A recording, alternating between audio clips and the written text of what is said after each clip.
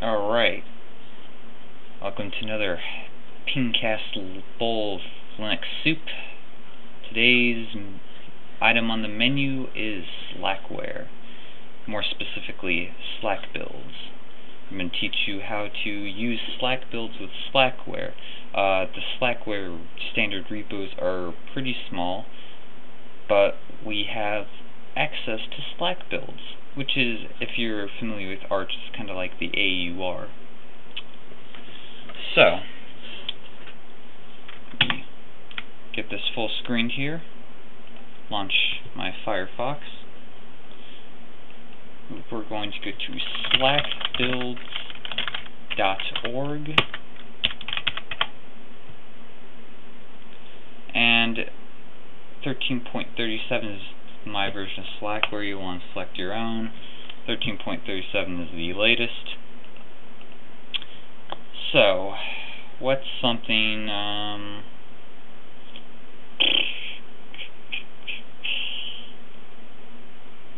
let's say I want LX panel. So we search for that. We go to LX panel, and here we have what it requires and our Slack build. We can download a .tar.gz, which is what we'll be doing, but we need LX menu-data and menu-catch. So, go ahead and download this.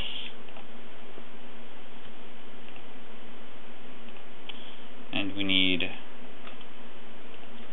LX menu-data and menu-catch. So LX menu-data. Does this require anything? Well, it's needed for LX panel and LX launcher, but it doesn't look like it has any other dependencies.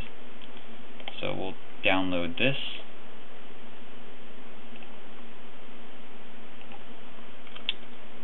And menu-catch, I think, was the last one we needed.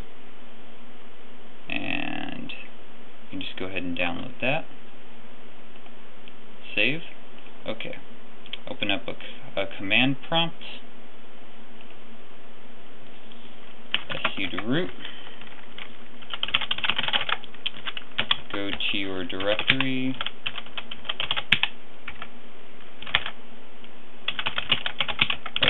Go into downloads first.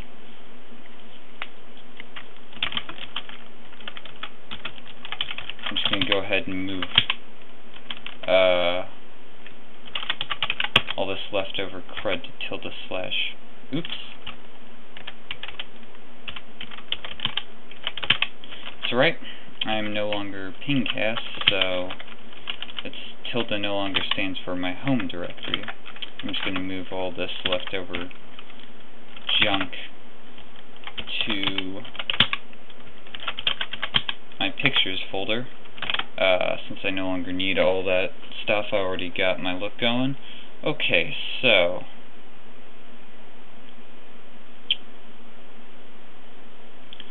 I'm just going to go ahead and move all the Slack builds to the root home directory.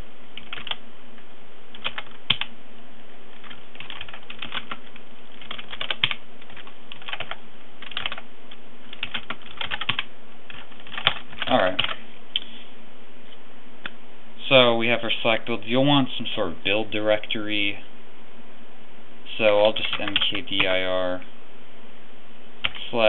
/temp/build, and we can move everything in the current directory to /temp/build.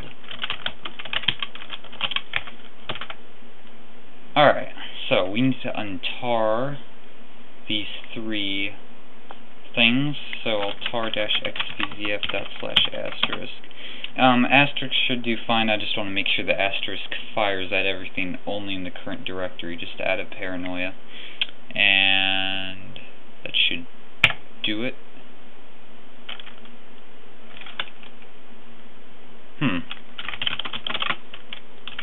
Maybe a for statement.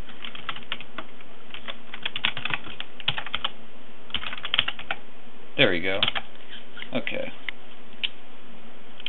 So, we'll go into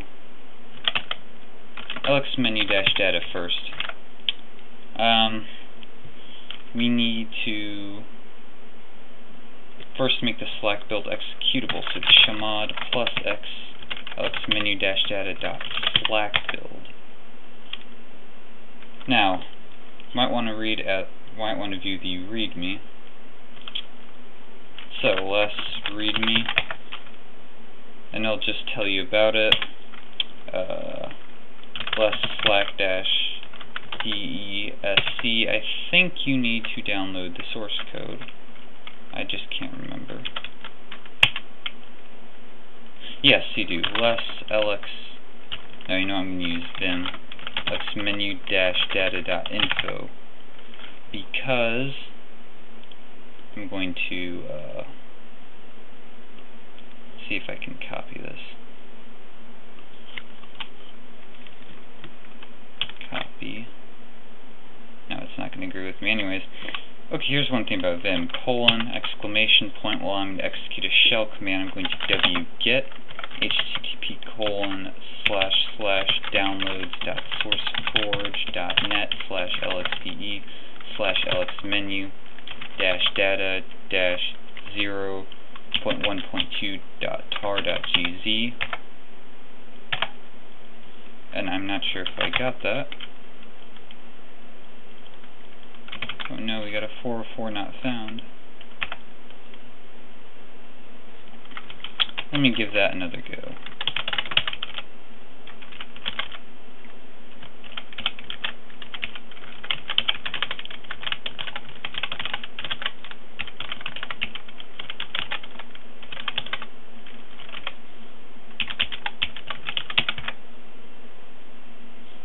Alright. So now we're getting this, we've downloaded it. We've got our source code /lxmenu-data.slackbuild. And it's just gonna build the package for us into a .tgz, which is what Slackware uses. But there's a tool that will automate it for us, sort of like Yowert would automate the AUR. And we could Slack package. Where'd it go? I think it goes in directory outside.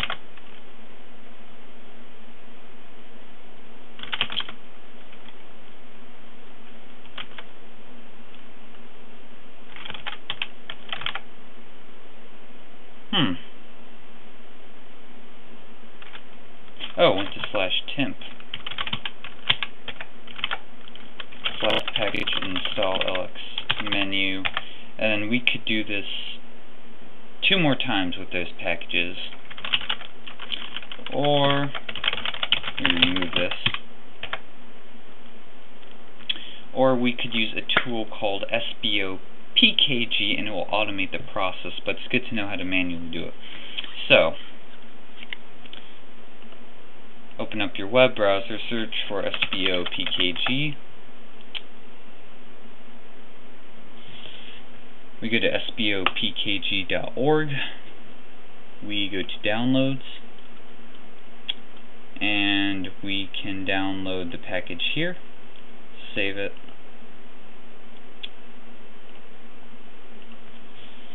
And if I go to my downloads folder,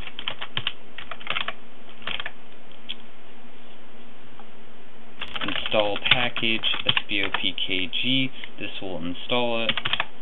Then type in Sbopkg, and it's going to ask us if it wants to create some directories.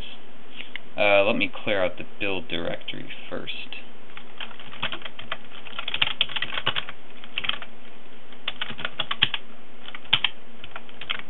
Oops. Okay, temp -r build,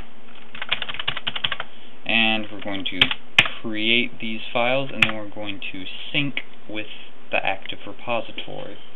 And this will allow us to use Sbopkg, and it can automate the installation of packages from Slackbuilds. We don't have to worry about downloading source code and making the Slack build executable. It'll do this all for us. And you can also set up a build queue, so that way you could just have a whole list of the package, so you can get the dependencies installed first, and you can install that package. But I recommend looking at Slackbuilds first and doing as I did earlier. Search through the different packages, make sure you know what you need. Otherwise it'll complain when you try to install it and it won't install the package. It won't install LX panel if we don't have the dependencies satisfied.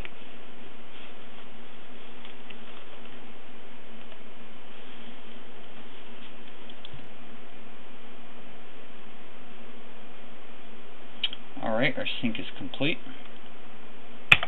Exit. So, let's search for some packages. What did we need?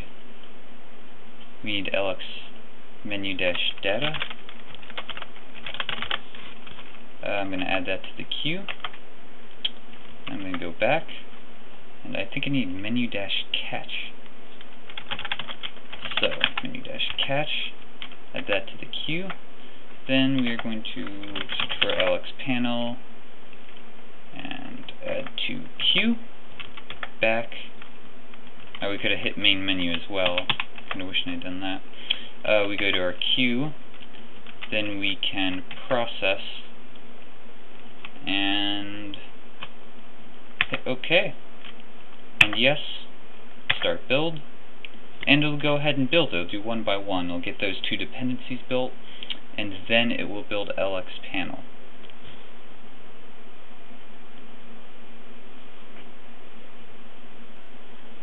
One thing I really wish I should have mentioned, we're compiling this, so there's one way you can make your compiling go a little bit faster.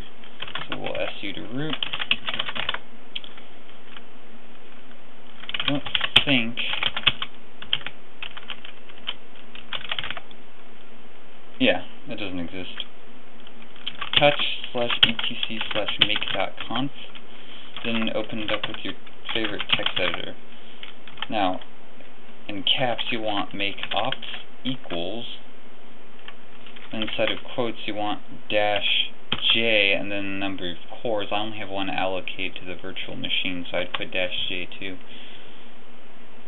It's 1 plus your number of cores. So if I were running this on my machine and it had all 4 cores, I'd put -j5. This allows hyper-threading, and it'll make your compiling go faster.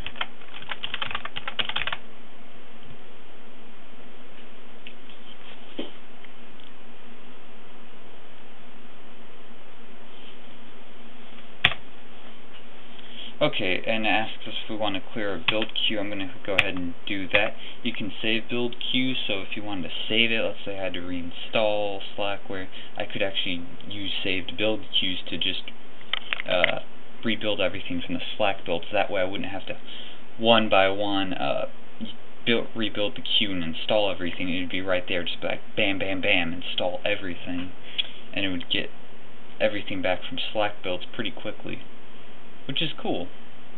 Alright, now I'm going to install one more thing. I'm going to go back.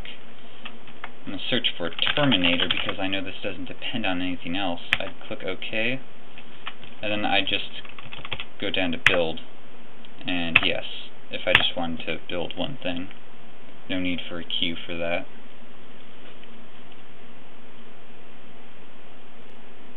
So we can install Flash, I think is a Slack build. If you install VLC, you should get your codecs, but it has a long queue. A ton of stuff you need to install. So that's one thing that can be annoying about manual dependency resolution, is if you have to go and install a ton of files, which isn't too often. But you control what's on your system and what isn't, so you don't get a whole lot of gunk on the system. It stays nice and slim. It's pretty cool. And I know sometimes with apt it would be nice to have control over dependencies, because sometimes it likes to complain with dependencies, and if only I could just tell it to ignore this, that, and the other, or I don't want this package on the system. Here we have absolute control over that. It's pretty nice. And I honestly don't find it to be that bad. I kind of don't care one way or the other with dependency resolution, but some Slackware users consider automatic resolution evil. Others don't like manually resolving anything, but give it a shot, you might like it.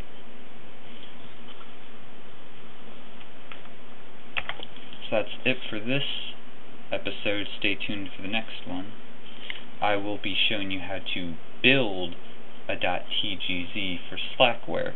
So let's say it's not in normal repos, it's not in Slackware, but we can find a source tarball, but we don't want to mess with make. I'll show you how to solve that problem.